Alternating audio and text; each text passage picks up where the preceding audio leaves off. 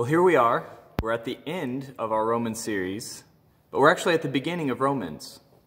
We've been reading Romans backwards, and the point of this was to try to get our minds wrapped around exactly who is Paul talking to when he dives into some of these really thorny and deep and intense and convoluted sometimes theological arguments.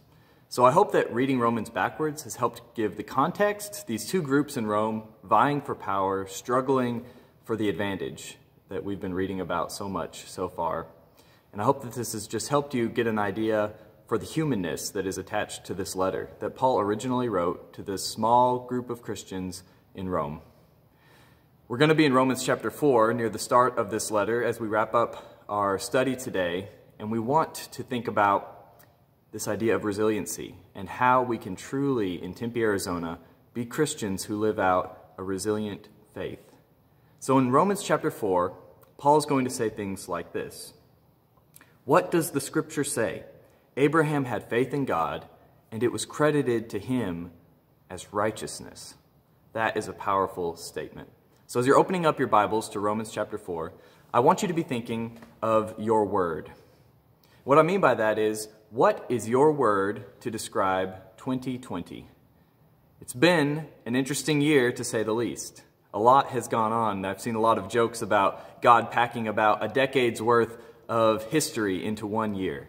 And that just certainly feels like that's the case, right? There's every day a new headline of something almost unbelievable happening. And it gets more and more unbelievable that it could all happen in such a small amount of time. Well, here we are, people of faith, people who long to be like Jesus in the world, and we wonder, how can we be resilient believers in this odd and frustrating and trying time? And so I asked some of you, what is your word for 2020? And I got some great responses. Opportunistic was one, frustrating, disappointing, words like that. One person said great. They were trying to be very optimistic, I suppose. So it's been interesting to see the different words coming in from you. Thank you for sharing. One person said challenging. That seems to be a very fitting word. The word that a friend of mine gave to me recently was the word tumultuous, and I love that word. It's fun to say. It's got 4 U's in it, which is kind of unique for words. I don't know if that gets you much in a Scrabble score or not, but it's just an interesting word, tumultuous. It kind of brings to mind this riotous feeling, this idea that things are out of place, things aren't quite settled, things are loud, things are noisy, things are riotous, things are pressing in, tumultuous. There's upheaval with this word. And that to me seems like a very fitting word for 2020. They say that people are like rubber bands. You can stretch them, people are amazing, people are flexible, they'll go with the flow, they'll roll with the punches. But like a rubber band, every once in a while you got to release that tension. We'll stretch a long way, but you got to give us a break once in a while or else we snap.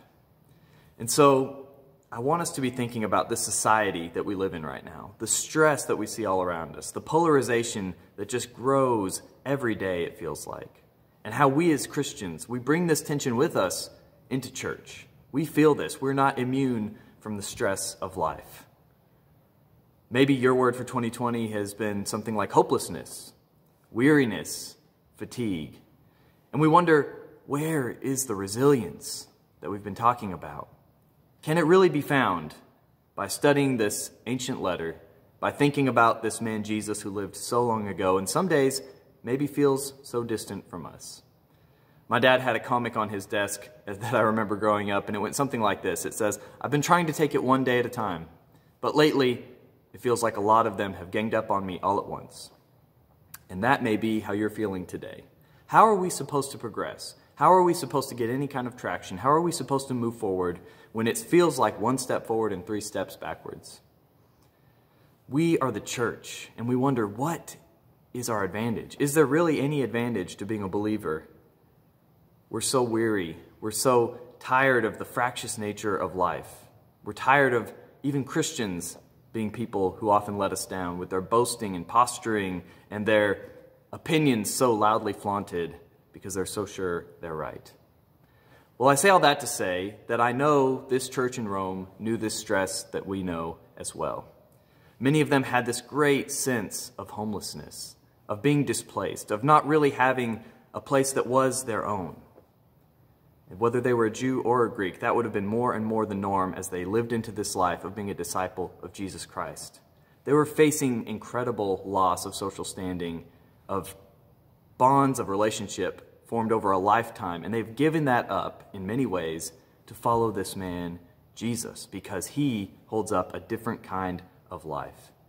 And I want us to really wrap our minds around and appreciate the really brutal norms that these Christians would have lived through. One of the Caesars had a parade through the streets of Rome. He had people holding banners and plaques, and they walked ahead of this parade and alongside it, and they shouted to the crowds and drew their attention to these plaques that read something like this: "I have killed 1 million Gauls. I have killed 1 million people," and they're boasting and they're proud. This is a victory march. "And I have enslaved," the plaque goes on, "I have enslaved 1 million more." Oh, what a great day for Rome. Not such a great day if you're from Gaul, apparently, where, even if they're exaggerating, 1 million people dead, your friends, your loved ones. This is the peace of Rome. If you were one of the lucky few, you're now living as a slave. The entire economy of Rome was built on slavery. Rome didn't function without cheap slave labor. It was a systematic exploitation, and Rome is proud. This is how you rule the world, and it's good to be a Roman. There was also a sexual economy where those of privilege, mostly males at the upper echelon of Roman society, could take advantage of any person they wanted, male, female, didn't matter, and abuse them sexually any way they wanted. And these people who are abused have no recourse. This is the day-to-day struggle of people in Rome. And I bring this up because many of the people who are being written to in this Roman letter would have themselves been slaves. This is a culture of dominance and being dominated. And the people who would have read this letter, who are struggling together within their own church, this early church, trying to be born into the world, trying to do something new that's never been done before, with this mixture of people brought together in faith in Jesus. They feel this struggle, and they are fighting with one another over the advantage. That's the question that Paul is addressing to, especially the Jewish believers in the first few chapters of Romans. What advantage do we have for carrying the law for so long, only to let these pagans come alongside us, and now they, it seems, get to rule over us? Even in the church? We've had enough of it in our culture. Why is it allowed in the church? Where was that promise of no more slave or free or Jew or Greek? Where did that go, Paul? Where is my advantage? In fact, if we just got our way, we think the world would be a whole lot better. So Paul speaks into this. He speaks into this stress. He speaks into this turmoil in this young church that if they don't get things together, it's just not going to make it. And he speaks into this church and into this stress by telling a really old story of a pretty old man.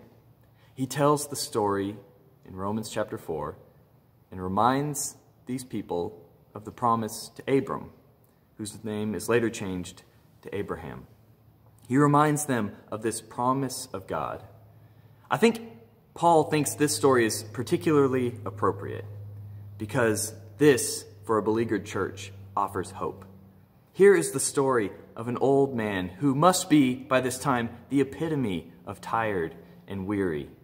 He has lived as a constant traveler all throughout his life, as God has called him out of a place of comfort into a place that he does not know. He's a stranger in this land, and he's constantly picking up his tent and moving somewhere new. God has made a promise: you will be the father of many nations. And yet Abraham doesn't even yet have a son. At least not the son of promise. And every once in a while, God will show up, and he'll remind him of the promise as Abraham slowly gets older, as his wife Sarah slowly gets older, as the hope of something coming from these two people just becomes less and less likely. It becomes more of a hope against hope day by day. And yet God shows up every once in a while and he says, Abraham, I want you to look up at the stars. Do you see those? Can you count them? These will be the number of your descendants. Abraham believes. He says, can you count the sand on the seashore? Your descendants will be like this. For some reason, Abraham believes. And in a very beautiful picture of God fulfilling this promise, because as Abraham believes, he also has this question of how that many of us would carry with us, I'm sure. And he says, God, yes, I believe, but maybe this way, maybe this way. And God says, no, no, no, you will have a son. And your ancestors, your descendants, rather, would be like this. And as he's getting older, God meets Abraham and he says, let me prove to you how serious I am about this. And he has Abraham lay out all of these animals and he cuts them in half. It's a very bloody and laborious task. And you lay the halves side by side. And the point is that in these days there would be a covenant made, an agreement made, and the two parties who make the agreement would walk through these halved animals together, with a very dramatic picture being that if you break your promise, this is what should be done to you. And so as Abraham does his part, and he splits the animals, and he does the work, and he fends off all of the scavengers that try to show up, drawn to the scene of blood and gore. He waits, and again, God doesn't quite show up on time, and Abraham falls asleep. Well, as night approaches, God finally shows up as a burning torch, as a flaming, smoking pot. And God alone, as Abraham sleeps, passes through between the animals, making this beautiful symbolic statement that, Abraham, this does not depend on you. I am co-signing for both of us. I will bring this about because I, the Lord God, have promised. Abraham believes God, and it is credited to him as the very character of God, as righteousness, as everything that is good and beautiful and true. God says, this is how I see you, Abraham, because you believe that I will do what I say. And I wonder as we think about this, about days where we struggle for hope, if we have faith like Abraham's, how do we break the gravitational pull of all of these ills around us in society? Something happens, I think, with Abraham because he takes God seriously. And there's got to be something about us as Christians where we are taking God more seriously than anyone else in the world. God moves slowly, doesn't he? His work is so often subtle. Sometimes it feels like it's even hidden, too small to notice from day to day, which is a difficult process to trust in real time. Moment by moment, trust, faith in God that he will do what he says he will do. We want movement. We get impatient. We are taking life seriously. We're seriously hurting today. God, what will you do today? And yet I think if we zoom out a little bit, we can appreciate what a beautiful faith it is that Abraham models for us. Consider that right now in the world, just living today, there are about 2.5 billion Christians alive and serving God. At least 2.5 billion people in the world who say, we choose Jesus, because so long ago, Abraham chose God. If you want to extend that a little bit further, there's about 1.8 billion Muslims alive in the world. These people also say, yes, we know Abraham. He had faith. We want to know what it means to have faith like that too. There's another 14 million Jews alive today who owe their ancestry and their faith and their practices to this man, Abraham. That's a huge, incredible amount of people because one man so long ago, old, past his prime, had the faith to impact the world. And the thing is, he never got to see that come to fruition. And yet, he kept faith. Consider how seriously Paul took Rabbi Jesus as he takes this message of hope and salvation for the people of God, and he expands this message to include the Gentiles. He carries it with him to places no respectable Jew would ever go, to people no respectable Jew would ever interact with. And Paul says, you too can be a child of Abraham if you live by faith. Romans 4:20 through 22 says something like this. Without losing faith, beginning in verse 19, Abraham, who was nearly 100 years old, took into account his own body, which was as good as dead, and Sarah's womb, which was also as good as dead. He didn't hesitate with a lack of faith in God's promise. He grew strong in faith. He gave glory to God. He was fully convinced that God was able to do what he promised, and therefore it was credited to him as righteousness. Paul picks up this faith, and he runs with it to places that Jews had not yet imagined. And he takes this message of no more rich and poor, no more slave and free, no more male and female, no more Jew and Gentile. And he does this beautiful experiment with the Jesus story, and he creates these multi-ethnic churches and says, now go and live this life together. This has never before been seen in society. And what makes this all the more incredible, this work that Paul does, is he doesn't have a publisher's deal. He doesn't have a Twitter account. He doesn't have a large platform. He has the gospel of Jesus Christ and the hope that it brings, and he hands out this hope as freely as he can. There's a historian named Tom Holland who's actually an atheist, but he's been very impressed by the impact that Jesus has had on the world in shaping the very best of Western thought and morals. And he says, we owe this to a person named Paul, who without a publisher's deal or any platform to speak from, wrote letters. And we read these letters still today, and they shape our policies, our values. They shape the very best of what we have in our culture today. It's inescapable whether you believe in Jesus or not. Paul, telling the Jesus story, this hopeful story, has reshaped the world in a way that can't be undone.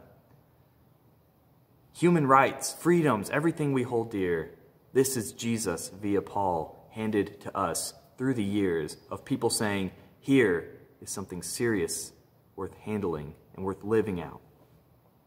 Archimedes, an ancient Greek scientist, once said, if you give me a lever long enough and a fulcrum on which to place it, I will move the world. Consider this, that the love of God on the cross is that lever, and that the grace extended by Jesus Christ is that fulcrum. The world has moved because of a promise God made, and because of all of the people from Abraham till now who have taken that promise seriously. We are that lever and fulcrum, trusting in the promise of God, that no matter how disappointing a year may be, no matter how frustrating, no matter how deadly, there is still hope. And we wonder, well, how do we ever move the world along? We just seem to be spiraling. And we have to remember that we ourselves must first be moved to live a life like Jesus, to take Jesus' promise of peace seriously, to live that promise, to extend it to those around us, no matter how they're treating us, just as Jesus in turn responded in peace to those who were aggressively trying to manipulate and kill him. And so we have to think very big and at the same time very small about this promise. Because it's always bigger than we expect. It is beyond number, like the stars in the sky and the sand on the seashore. And yet it also is so small that it impacts just me, just now, whatever's right in front of me. Sometimes we have a hard time realizing what's my responsibility and what isn't. How do I join in what God has asked me to do? How do we as a church join in what God is asking us to do, and not more and not less? That's a difficult question to answer. And yet so often we live up here in this sphere of the big, the large promise, and we don't see it happening, at least not immediately. And it's beyond our ability to do much about that, and so we lose hope quickly, forgetting that these moments lived day by day by so many people of hope, of promise, of faith, those moments added up together go a long way in moving us towards God's goal for this world, of reconciliation, of people who shouldn't be in the same room together, coming together in the name of Jesus and peace. Consider how apparently Paul's story of Abraham, a very old man, a long, long time before these people in Rome even lived, how inspirational this must have been for them. I say that because here we are today, people who still believe, who hold up Abraham as a person whose faith is to be modeled. We want the righteousness of God credited to us, so we must be like Abraham, to take God seriously and to join him in his work. Here we are, so far removed from the dominance of Rome. Thank you, Abraham. Thank you, Paul. Thank you, believers in Rome, those first early adapters who said, we see the beauty of Jesus. and we run towards that, even in the midst of strife. Think how far our culture has come since the days of Rome. And yet we know it's still a long way to peace. The ways of power and privilege are still so pernicious, they sneak into our churches. As we grasp and struggle, try to wrench the advantage from the other. And yet, even still, we see the grace that is so prevalent, the truth that can be so persistent, where there is no condemnation for those who are in Christ Jesus. Not for us and not from us. We do not condemn. This is our resilience. These many examples of faith that have gone before, that have lived this difficult life, God does not shy away from taking the world very seriously. He takes it deathly serious, as is exemplified with his Son on the cross. So what is your word of the year, Tempe Church? Those who would believe, what is your word of the year? Is it something like God's final word that is peace? Is it resilience, knowing that no matter how little movement we tend to see day to day, we know in the long run, incredible things have happened when people take God seriously and at his word.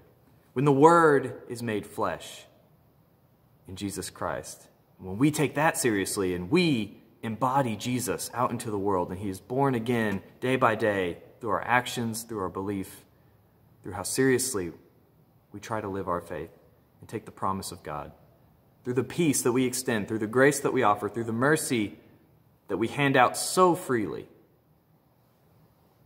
so that people would know that the promise is for them too. May the grace and peace of God be with us, Tempe Church, as we walk through difficult times together. We don't deny that they're there. We look them straight in the eye. But we are people of faith. We are people of promise. We are people who have a word from God, and the word is peace. The word is hope. The word is resilience. The word is Jesus. May you live the word that is Jesus in your life today, and may his presence be very evident as you walk by faith, holding on to the promise that is for you and for all people. Be blessed, Tempe Church. I love you, and may we continue to live this life of faith together.